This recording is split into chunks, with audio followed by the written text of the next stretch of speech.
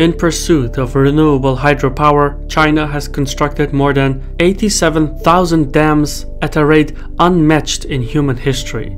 Collectively, they generate 352 gigawatts of electricity, which is more than the capacities of Brazil, Canada, and the United States combined. Now, however, after damming most of its internal rivers, China is looking to dam the major international rivers flowing out from Tibet. Nearly half of the world's human population depends on the Tibetan rivers, and as China taps into the water supply, it is increasingly able to dictate terms to the downstream periphery. I'm your host Shirvan and welcome to Caspian Report. Today's sponsor is Call of War, which is a free cross-platform online game that allows you to take control over one nation during World War II. The scene, maps, and troops are all historically accurate, and your goal is to expand your territory, research new technologies, manage resources, and develop a powerful army so you can rewrite history. The tactics are up to you as you battle other players, form alliances, and move your armies in real time. A game round is usually played for several weeks until one player has conquered the world and claimed victory. So check out Call of War. Click on the link below to get 13,000 gold and 1 month of High Command subscription for free. Only available for 30 days. Widely known as the Water Tower of Asia, the Tibetan Plateau is a rich repository of fresh water that is shared across Asia. It is the source of water for a dozen transboundary rivers, including the Yangtze, Yellow, Indus, Ganges, Brahmaputra, Irrawaddy, Salween, and Mekong rivers. Collectively, more than 3 billion people depend on these rivers. Just take a moment to appreciate this geopolitical fact of existence.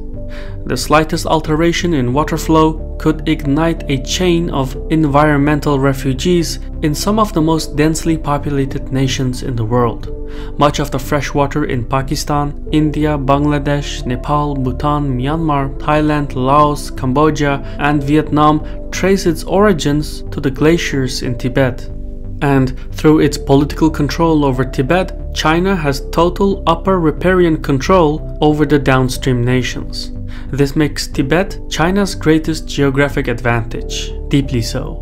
And China isn't shy about the exploitation of hydropower. It spent over 7 decades damming most of its internal waterways and in the process displaced more than 23 million people from their homes and land. The price for development has been heavy, but the hydropower sector has grown 20-fold in the last 40 years. Still, Chinese lawmakers are only getting started. After damming most of its rivers, China is now casting its sight on the major transboundary rivers flowing out from the Tibetan Plateau, which had thus far remained largely untouched. Today, less than 1% of Tibet's hydropower potential is being exploited, but that condition is changing. As urbanization and industrialization across China accelerates, Beijing's need for renewable energy is increasing rapidly. As such, state-owned companies are now lobbying the Beijing government to approve of hydropower projects in Tibet, with 28 projects currently waiting for the green light. Some facilities along Tibet's transboundary rivers have already been realized, and they offer a peek into the future. The Brahmaputra, for instance, is a major international river shared by China, India, and Bangladesh. It stretches over a total length of 2,900 kilometers, starting on the Tibetan Plateau from its source, the Chengyongdong Glacier near Mount Kailash, an area that is considered sacred by multiple religions. There was a time that the river was free from human engineering, but today it is dammed on every section. Starting from the Zangmu hydroelectric facility, there is a cascade of construction projects along the Brahmaputra. They represent the future of Tibet's river systems. In 2013, when China approved of 3 new projects on the Brahmaputra River, Downstream India raised concerns on the flow of water. Chinese lawmakers then claimed that the dams would be run-of-river hydroelectric facilities, which is a type of plant absent of a large reservoir and is widely used along international rivers, especially in South and Southeast Asia. Energy is harvested by diverting part of the river to run past electricity generating turbines. The water that comes out then flows back to join the river. It sounds reassuring because in theory such a system would have little impact downstream. Except that is not how the power grid works. Too much electricity generation can overload the grid. Hence, run-of-river facilities usually store large volumes of water during the day and then release it for electricity generation during peak energy demand in the evening. So by manipulating the daily fluctuations, there is a clear downstream consequence. The 3 Chinese dams on the Brahmaputra mark as the opening salvo in a long line of projects to come. Beijing plans to construct a dozen hydropower plants on the river and several more on its tributaries.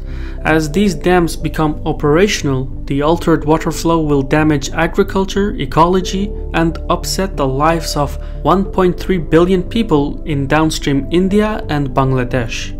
Of course, downstream India has raised the issue of Chinese hydropower facilities numerous times, and Indian lawmakers often point out to the Memorandum of Understanding between China and India regarding the water resources of transboundary rivers. The trouble is that the bilateral understanding is non-binding, and without an international body that ensures its application. In fact, from a legal standpoint, there is no official agreement between China and any of the downstream countries over the use of shared river systems. The closest Beijing ever came to participate in multilateral transboundary water governance was in 1995. The nations adjacent to the Mekong proclaimed that the river belonged to no single state, with the goal being to develop sustainable projects along its watershed. Downstream Thailand, Laos, Cambodia, and Vietnam signed the agreement, but China refused to join at the last moment. Instead, Beijing claimed to reserve the right to exercise its territorial jurisdiction. In 1997, there was another attempt to lay down some legal rules during the United Nations Watercourse Convention, which sought to create an international agreement on the governance of transboundary rivers. China voted against it. These diplomatic episodes occurred at a time when Beijing was still relatively poor. At the time, in 1997, Hong Kong's economy was more than 18% the size of the economy of mainland China. The Beijing of the past did not have the economic capacity nor the political confidence of today. Therefore, drafting a legal bill today to govern transboundary Tibetan rivers has no chance of success. This legal story, or lack of it, explains India's predicament. And when even India is incapable of halting Chinese engineering, one can imagine the political tantrum in the other downstream nations. Rapid population growth, urbanization, industrialization, and climate change threaten water security across South and Southeast Asia. As China rolls out its hydropower policy for Tibet, water scarcity will become an authentic policy issue for the downstream nations. There are a multitude of reasons that explain the stress of water scarcity. By 2050, it is expected that the annual rate of glacial melt in Tibet will decline by 2/3 as a result of climate change. The alteration will affect each transboundary river system differently. Some rivers will see a stronger water flow, while others will diminish, leaving millions of people at risk from either flooding or drought. This environmental change will come at a time when population growth in South and Southeast Asia is set to peak. By 2050, the population of South Asia will grow from the present 1.9 billion to nearly 2.4 billion.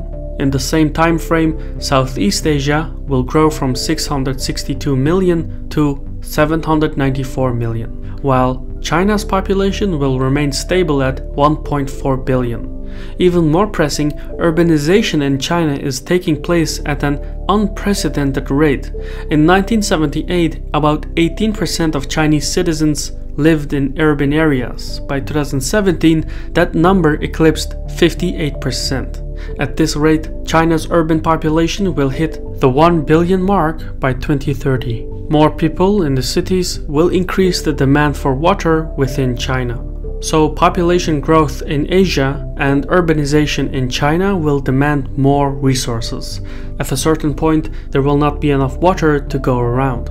Still worse, since the 1950s, Beijing has been reforesting large areas in Tibet. Normally, converting barren land to forests is a commendable action. The soil conditions improve, the air is purified, and the wildlife gets a second chance. As a result of increased vegetation, irrigated agriculture has become the new normal in Tibet. In fact, irrigation practice is currently the biggest consumer of water in the Tibetan Plateau, with almost 40% of the land under irrigation. This sounds harmless on the surface, but it means that the growing reach of vegetation and irrigated agriculture is now competing with human consumption for water. These activities place additional stress on the supply of water in downstream communities. By 2025, the United Nations predicts that water scarcity will affect 1.8 billion people. Asia will be hit particularly bad, as the locals will face water stress or outright shortages. China's control over Tibet places it in a dominant position to control Asia's water resources. That leverage can be used as a political weapon to steer the foreign policies of its smaller neighbors. For instance, along the Mekong River in Tibet, China has constructed 7 dams and plans to build 21 more. The Mekong is the lifeline of some 60 million people, spread over Thailand, Laos, Cambodia, and Vietnam. Any alteration to its water flow could have downstream consequences, which could then harm livestock harvest, agricultural yield, freshwater availability, etc. People living below the poverty line will bear the brunt of this situation. Meanwhile, along the Salween River, China has constructed a mega dam located a few kilometers away from a UNESCO World Heritage Site. More dams are in the work and they pose a risk to downstream Myanmar. The concern is that if more dams are constructed along the Salween in Tibet, seawater would intrude into Myanmar and destroy large patchworks of farmland as well as flood hundreds of settlements. Yet of all the downstream nations, Bangladesh is on the worst receiving end. The Brahmaputra and Ganges rivers merge in Bangladesh and then flow into the Bay of Bengal. India, however, which is by no means an innocent bystander, is pursuing its own hydropower policy along the Ganges River. Indian dams have reduced water flow in downstream Bangladesh. As a result, soil salinity in Bangladesh is destroying farmlands and forcing thousands of Bangladeshis to relocate to the northeast into India. In turn, this produces ethno-religious conflict.